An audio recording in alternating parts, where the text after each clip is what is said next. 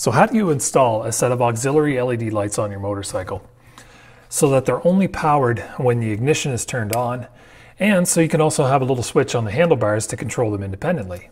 Well, it seems like a lot of intimidating electrical work, but it isn't actually that difficult. Let's go over how we take care of that.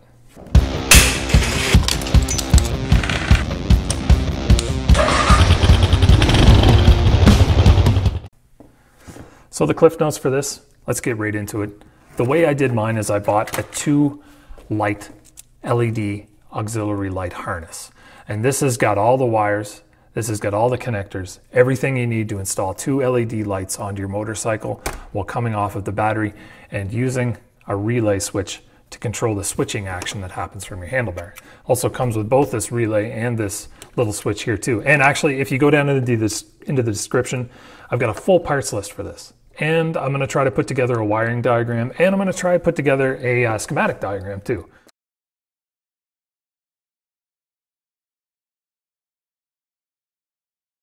But yeah, I mean, it's fairly simple. What this gives you is 2 LED lights that can be powered directly from the battery, but controlled from a constant source of ignition switch supply. And what this circuit demonstrates basically is that those two switches. So this is like your switch on your handlebar right here, and this is like the ignition on your bike. This is like the master power. So if I had these switched on, if I turned the bike's key off, they would come off, right?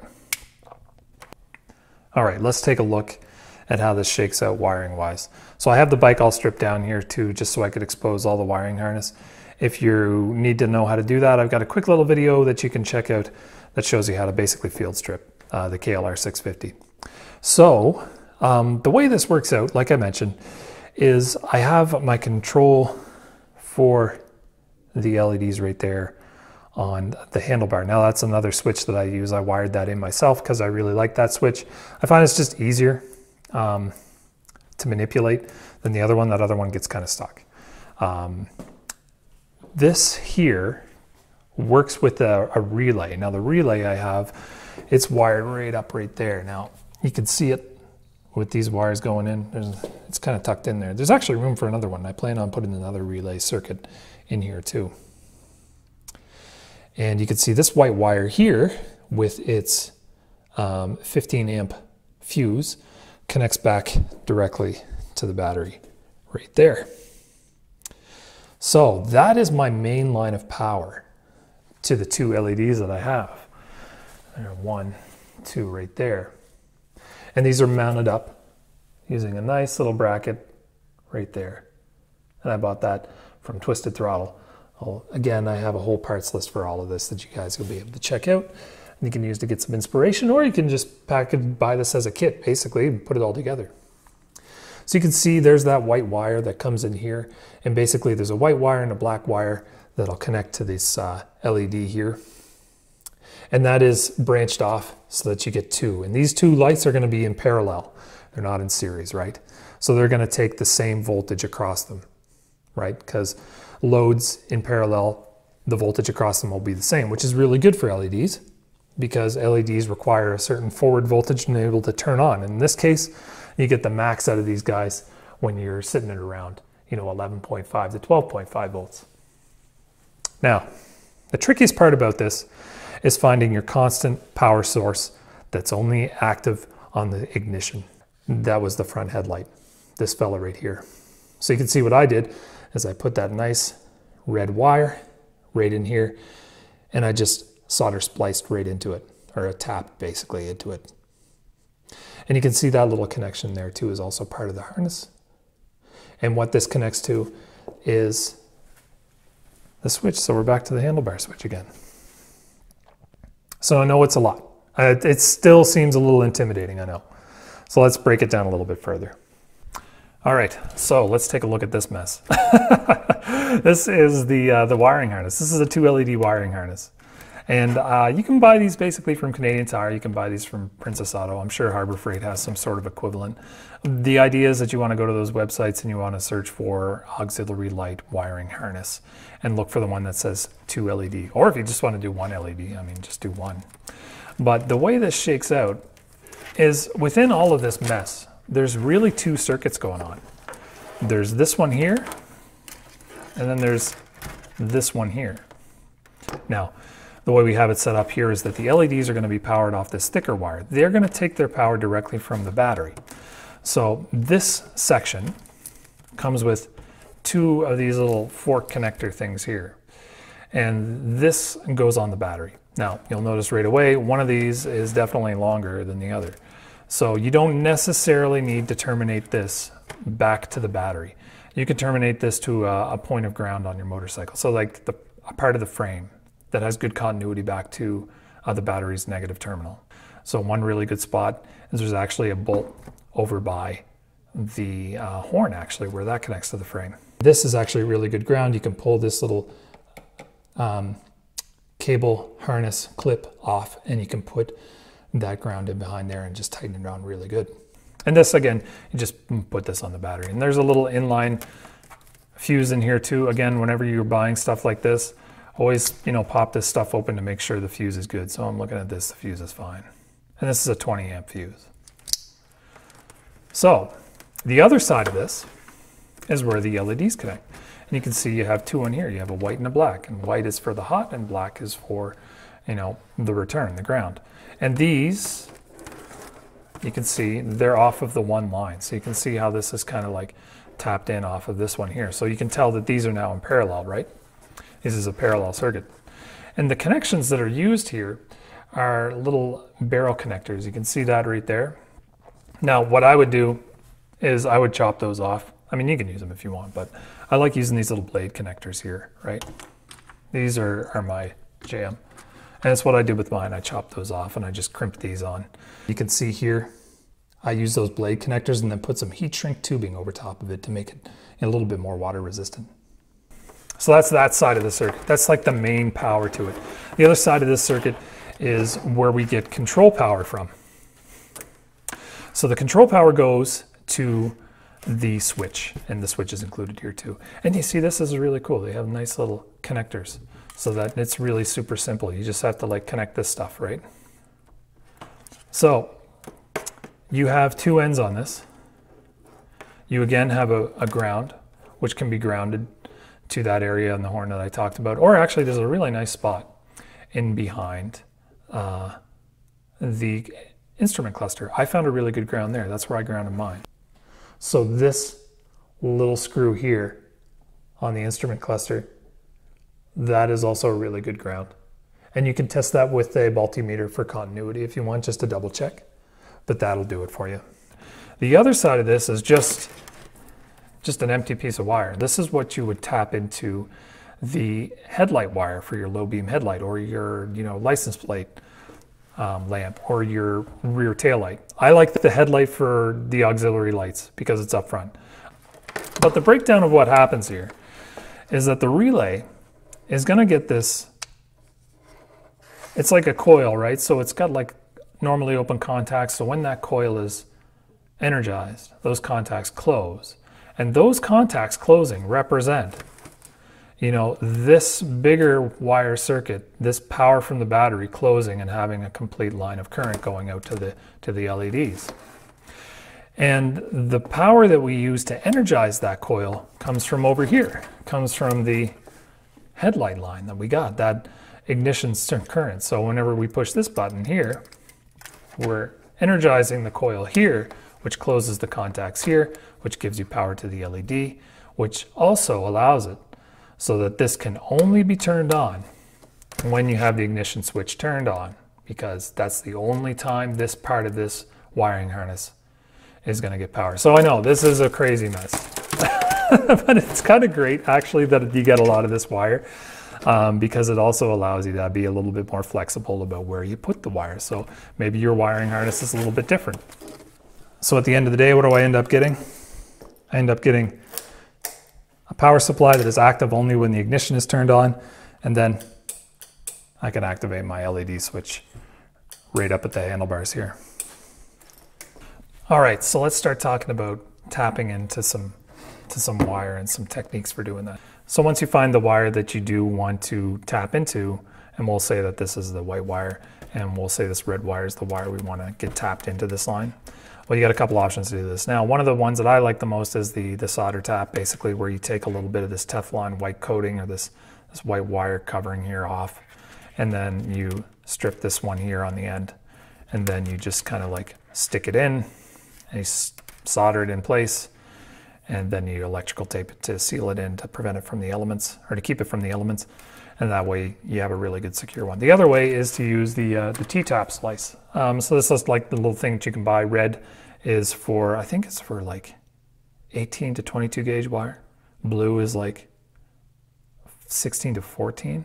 I don't know, someone could correct me on that if you like. I don't know the color coding right off the top of my head. Maybe I should. But the T-tap splice is a really easy way to do it. Essentially you have two ports here, 1, 2, that you put the wire that you want to tap into in, and then you have a third one, or you put that across, and then you have a third one there that you put the wire that you want to tap into that wire in. Let me actually strip some of this a little bit. Twisty, twisty strip, and twisty, twisty strip. I just want to do that so I can have a point to test continuity after I'm done. There, so what you do is you set this fella inside here, like that. Right? See how it goes all the way across? And you take this other guy and you lay him inside. So I got all three in there, right? You can see how the essence of the tap in here. And then once you've done that, you kind of hold these two in place. And you're going to crush this blade down. Now that's the reason why I don't like the T-tap splice, because it actually pretty much breaks the tapped into wire. So you've created a pretty, I mean, it's going to do the job for sure, but I mean, like, it's not that great. Wow, listen to those knuckles crack. So once you get that all jammed in nice and flush, do you see how that's flush there now? You just lock this guy into place and you're done. And you can do a little tug test on either end. You can even test this out. You can get the alligator clips on here. So let's say we want to test from the load here, the load side connection, and we want to see if that's got continuity, which it does, right? And this should obviously have continuity because it's just the other end of the wire. So that works. I mean, until it doesn't, right? I mean, nothing's going to be pulling on the wire like that in your bike. But another thing is like, you know, I can look into this and I can see metal, so you know, water's going to get in there. And you can fix that too. You can tape the crap out of this with electrical tape, and that's fine. You know, that'll do the job. Don't worry about it. If you don't want to do soldering, this is totally acceptable. Just go out and buy some T-taps and get the job done and call it the day and enjoy your lights, really. But for me, I like to do the solder splice, so I'm going to show you how that's done. Solder kit out here. So with the solder splice, what you're going to do is you're going to end up coming in here, and you're going to very gently make a break right here, like that. It's hard to see, I know, but I've kind of broken it open a little bit. I'm going to do it again with a good, decent amount up. And this gets really hard once you start to get it near, like within the bike's electrical system. And then now that's tricked out there. Next thing you want to do is you got to be able to get that off, which again is not that easy. But it's not impossible.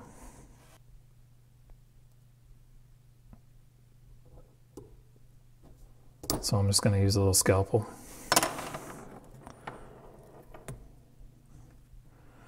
Once I get a little bit of it off, be nice and careful. I'm going to pry it out. So check that out. Got a nice exposed piece of wire. So next thing that I'll do is I'll come back to my wire that I want to tap in, and I'm going to strip that off real good. Twist that up. Then what I'm going to do is I'm going to dig a little hole into this with my scalpel like that. So you got that little hole in there. I'm going to pass that guy through. And once I get that through, I'm going to wrap that around in such a manner so that it closes that little hole up. Just like that. Looks neat, eh? With a little copper around it. So we'll get the old iron out here, which is already nice and heated up. There we go. And I'm going to use a little bit of flux. I'm going to cheat, put some flux on there. And then I'm just going to heat up the wire. My on solder.